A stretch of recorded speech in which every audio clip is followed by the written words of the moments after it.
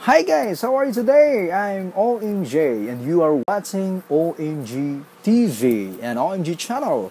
And today is Tuesday, September 8, 2015. Guys, we have a trending videos and a man with a world largest penis. So you wanna meet him? Maybe you are interested, especially those girls watching right now. Take a look at this. He is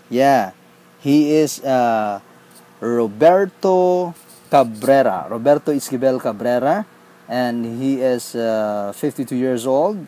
And Roberto claims his anaconda is actually a disability that leaves him unable to work. Um, Cabrera, man who claims he has the world's largest penis, says women are too scared to have sex with him. Super-endued Roberto Esquivel Cabrera also claims his manhood is actually a disability that leaves him unable to work. Not only that, but the 52 years old 18.9 inches member is so long that ladies are afraid of it. The member hangs well below his knees, and he wants his gift to be recognized by the Guinness Book of World Records. But he also wants to be registered as disabled because he says his giant penis gets in the way and he is not able to hold down a proper job. Cabrera from Saltillo in the northeastern Mexican state of Coahuila underwent a medical examination and had an x-ray done of his massive manhood to satisfy anyone who doubted him.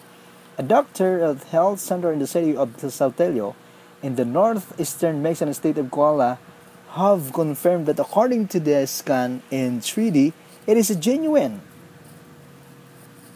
Yeah, it is a genuine. And guys, as you can say, no, a doctor said that the man part of his will was just over 6 inches long and the rest was extra skin. Yeah, take a look at this. Yeah, that's from an X-ray, 3D X-ray. And Cabrera has approached health services to support him. He claim he is disabled. He said, "Look where it is. It goes far below the knees.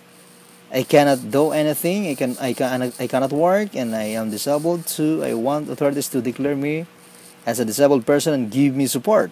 Then I want to go to the Guinness to get recognition."